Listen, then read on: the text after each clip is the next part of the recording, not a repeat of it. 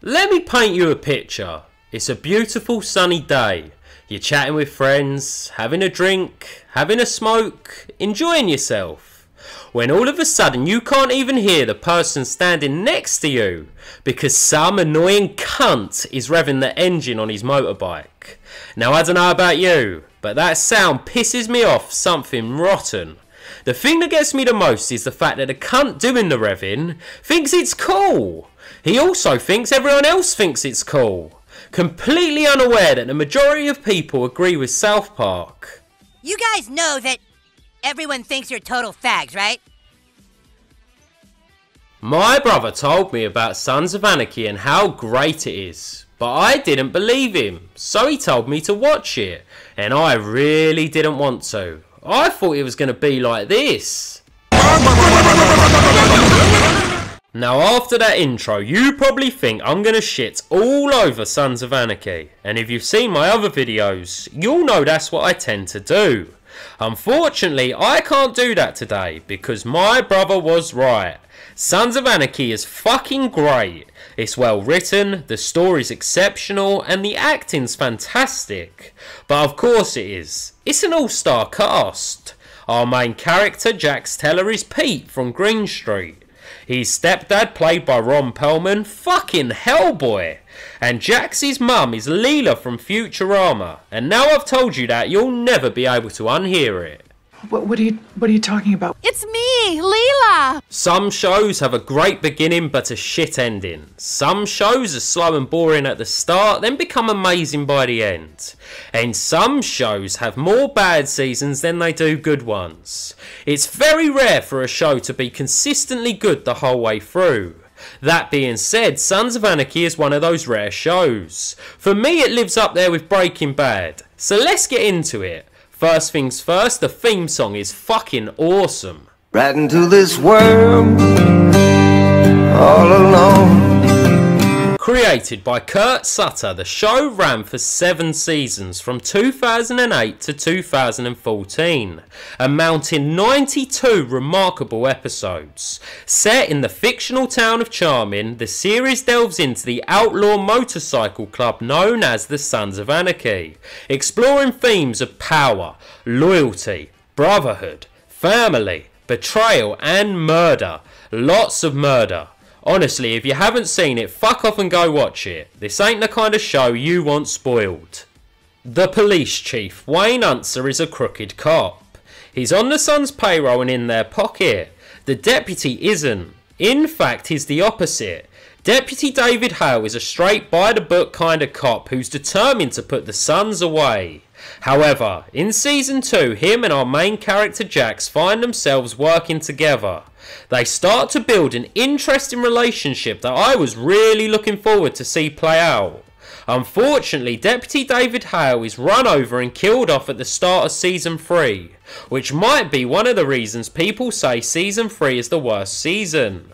Another one of those reasons might be because Jax almost fucks his sister, committing incest like a island boy. Hey yo, what the fuck? Now while I do tend to agree Series 3 is the worst out of all 7, that doesn't mean it's bad. There's still a lot of great moments throughout.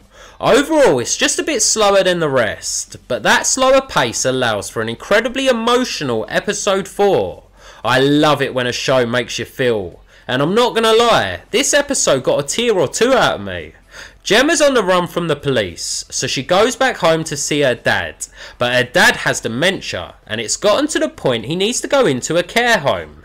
He begs and he pleads for Gemma to take him back home. He doesn't want to be here, he's scared, and Gemma's heartbroken, stuck in the moment, unable to give her father what he wants because she knows this will be best for him.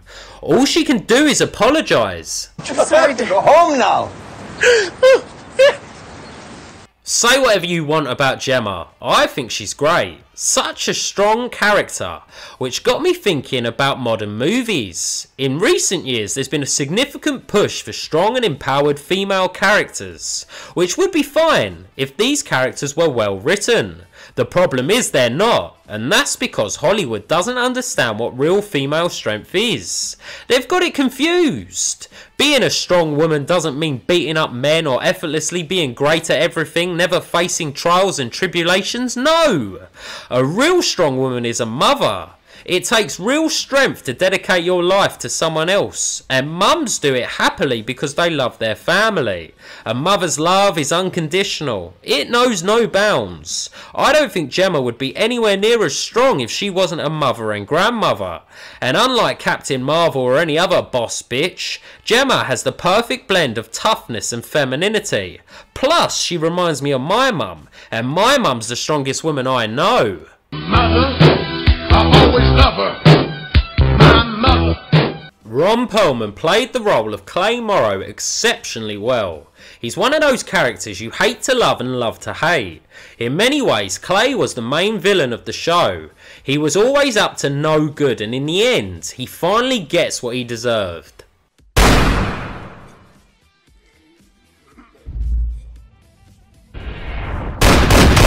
Juice, on the other hand, deserved a lot better. He ends up getting butt-fucked in prison by Marilyn Manson, but at least he got to finish his pie.